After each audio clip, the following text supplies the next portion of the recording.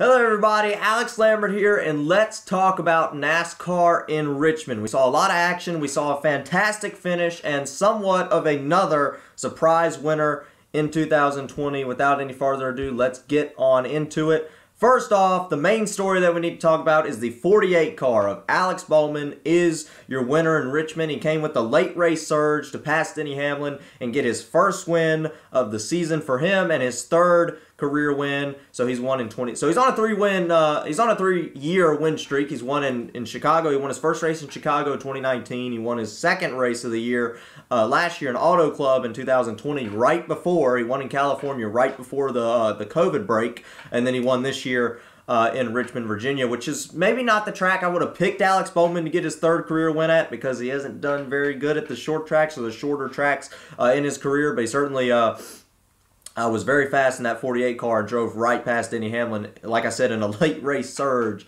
to get his third career win. You gotta feel for Denny Hamlin, though. He's coming closer and closer, but we'll talk about him in a minute. But this is an important win for Alex Bowman, because those first two wins that he got in Chicago and Auto Club of a couple years ago were in the 88 car. This year, and we all know, Jimmy Johnson retired after the 2020 season. Alex Bowman went into the 48 car at the start of 2020. That's the first win for the 48 car since Jimmy Johnson was racing in it, and it does go to Alex Bowman. That's also the first win in the 48 car since Dover of 2017, and I remember watching that race. I would not have thought that would have been Jimmy Johnson's last win in 2017 in Dover, and I want to say that was 2 wins in a row for him.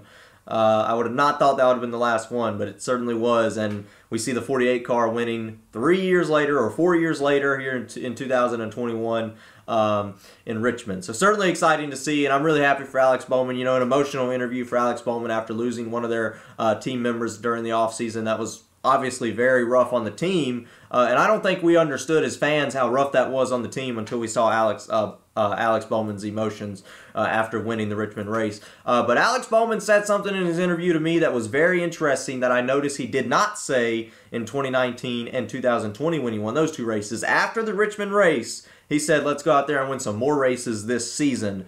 And that shows me that Alex Bowman is confident in his team, and he should be. Think about how fast he was in Richmond. And he's confident that he can go out there and win plenty more races in this season, which is certainly good for Alex Bowman, because I've noticed that it seems like the confidence wasn't there for that team when he was driving the 88 car. Now, after him saying that and after that emotional victory, I definitely think we should watch Alex Bowman, especially after an extremely fast race car. Now, Alex Bowman did not dominate this race in any fashion. He was not fast, or he was fast, but he was not up at the front all day at all, and that's because of a pit road penalty. Didn't have the fastest start to the race, got the pit road penalty, went to the back of the pack, but was able to slowly work his way up. And at Richmond, and we've had this conversation before, Kyle Busch is one that always points this out. Kyle Busch has said you can't pass at Richmond. You know how he gets. He said it's really difficult to pass at Richmond, and we know that's true. With this aerodynamic package, it's difficult to pass at Richmond. So Alex Bowman definitely had a lot of speed to be able to come through the field like he did, and that's why it took him so long, because of the new aero package and how difficult it is to pass at this racetrack. But he was able to get to the front, and on that final restart, he just blew right past Denny Hamlin and got his third career win. A heck of a race for Alex Bowman. Certainly exciting finish to see him win that race. But let's talk about the second place driver, Denny Hamlin. Oh man, it's tough for Denny Hamlin. Another second place finish, another top 3, another top 5, but still no wins for Denny Hamlin. Now, Denny Hamlin, they talked about this on Fox Sports yesterday, is dominating the points. He's got an 81-point lead above Martin Truex Jr. That might be actually now an entire race. He has an entire race lead above Martin Truex. So if Hamlin wrecks next week and finishes last, he's still going to be leading the points. So he's got a pretty decent points lead after only 9 races. And points are going to be pretty important this year, and we'll get to that in a little bit. But Denny Hamlin has finished in the top 5 every single race in 2021 except Miami, where he finished 11th. That kind of shows you how consistent Denny Hamlin is. Unfortunately for him, he's not getting these wins that he, desperately needs, and is, he's getting closer and closer to winning. But certainly Hamlin's going to be I'd say he's a championship favorite, as we go into the middle of the season and, get closer to the halfway point of the NASCAR season. You got to look at Hamlin and say, okay, he hasn't got that win yet. He's close. He's really close to getting the wins, but he's extremely consistent. You know, those top fives, those top threes, and those second place finishes, it's a weekly thing for Denny Hamlin. So certainly got to continue to watch him. And I think I don't think Hamlin has to worry about getting to victory lane long. I think it's going to be very soon until he wins a race. Another driver that's been very consistent in 2021 is certainly going to be Joey Logano. Extremely talented driver. He's been running up front a lot lately. Joey Logano has. It seems like every time I look at the results for the week, Joey Logano's right there in it. He didn't lead a whole lot of laps in Richmond, but he was certainly in the mix. Like it seems like he is every week. So obviously we want to continue to watch him. Your fourth place driver, second year in NASCAR, first year for Joe Gibbs Racing, is what I think is probably one of your next big stars and probably going to be a driver that's going to win a few championships in the near future. Christopher Bell gets another top 5 finish on his career, which is 4th at Richmond. And then, of course, you had last week's winner, Martin Truex Jr., to finish 5th in Richmond. One of the best drivers in 2020 is not having so hot of a season this year. Harvick did get caught up in a crash with 20 laps to go in this race. Something happened. Something strange happened. The tire went out, but I would love to know what caused that tire to go down, because it didn't look like a normal flat tire. It looked like maybe something mechanical was wrong with the race car, which caused something to mess up on that right rear tire. I'm not 100% sure what happened to that. It looked really strange to have a tire go out the way it did, especially on a short run. You know, that wasn't a very long run, a long green flag run, or a long run on those tires at all. So very strange to see that tire go out for Kevin Harvick.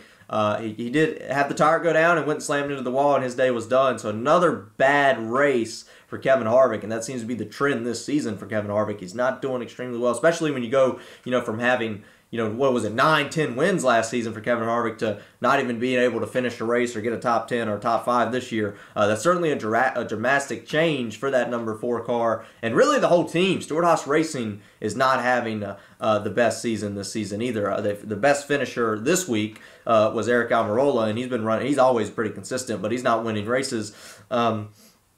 So certainly want to continue to see Harvick. I think it's starting to get a little bit concerning considering they don't have the speed. You want to talk about another driver that I'm extremely concerned about, would certainly be the driver that I watch the most, which is Kyle Busch in the 18 car. Finished 8th at Richmond. Was, fortunately for him, able to come back and get a top 10 finish after the pit road penalty with only 57 laps to go, which is pretty significant. Like I said, it's hard to pass at Richmond, but he was able to stay on that lead lap and finish 8th. Kyle Busch did. But the speed is just not there. If you go back to from 2015 to 2019 especially those 4 years, Kyle Busch, he was a threat to win every week. He would, if he didn't win the race, he led laps and was running up front in the top 3. That was a normal thing for Kyle Busch. Now, it seems like he's a 10th place race car and can't really do any better. He finished 8th, but man, I don't know if it might have something to do with this lack of practice.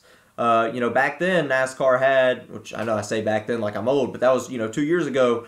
Back then, NASCAR had, 2 practice sessions a week. You had over 2 hours at most racetracks to fix up a race car. You had qualifying to fix up a race car. Now you don't have that with the COVID protocols in place. And I don't know if that has something to do with it or not, but it's certainly not helping because Kyle Busch is not doing well, at least not doing as good as he did, previously. Only 1 win last year in 2020, and that came at the end of the season, and still looking for his first win. He won the Busch Clash this year, but still looking for his first points win in the 2021 season. I do think he will get that soon, and maybe as we and Kyle Busch has had seasons like this. I'm not too concerned for Kyle Busch. But it is a bit noticeable that the finishes aren't there, especially after the 2020 season. But if you notice, if you've watched Kyle Busch for quite some time, like I have, I've noticed. I go back to 2017. Kyle Busch went well over half the season until well past the halfway point in the 2017 season before he got his first win. He finally got that first win at Pocono. So sometimes it takes Kyle Busch a bit of time to catch up, but I believe Kyle Busch got 5 wins in 2017. Maybe it was 6. So Kyle Busch certainly, maybe it's just another one of those slumps, which he has had in the past. Kyle Busch has gone over a year without winning a race, over a span.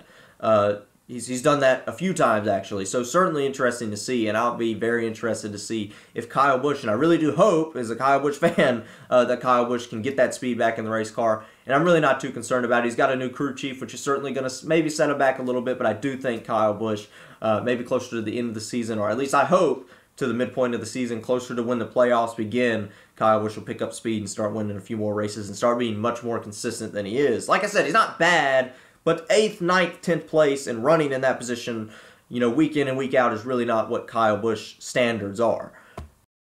So that's really all there is to talk about after a somewhat okay Richmond race. Not a whole lot of action. Had a really good finish. I thought the finish was fantastic, but not the most action-packed NASCAR race at Richmond that I think we could have had. But that's unfortunate. But certainly that's how races go sometimes.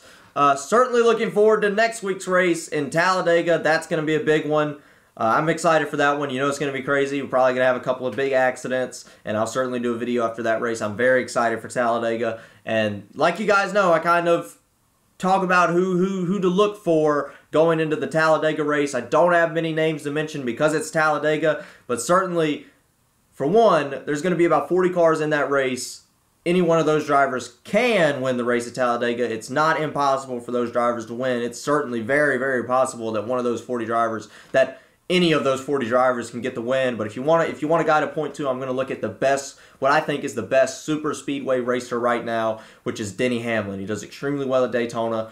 Kind of, or I'm not going to say dominated, but led a bunch of laps in the Daytona 500 this season. Won, the last few races at Daytona before that. The few Daytona 500, 2 wins in a row at Daytona before that. He's a very good super speedway racer, and he's very good at Talladega. He's won at Talladega before. If there's a driver you want to watch and a driver you want to bet on going into Talladega, I think you might want to go with Denny Hamlin. He's extremely good at those super speedways. I guess they're not restrictor plates anymore, but they're super speedway tracks. So certainly watch him, and I'll definitely watch. I think it's going to be exciting. You got to stay out of the big wrecks if you want to get the win. Hamlin's been able to do that. He seems to be always up front at the end of those super speedway races and in a position to win, which is why I think you want to watch him. But anyway, that's it. That's all there is to talk about. If you're not first, you're last. And of course, let's get rowdy.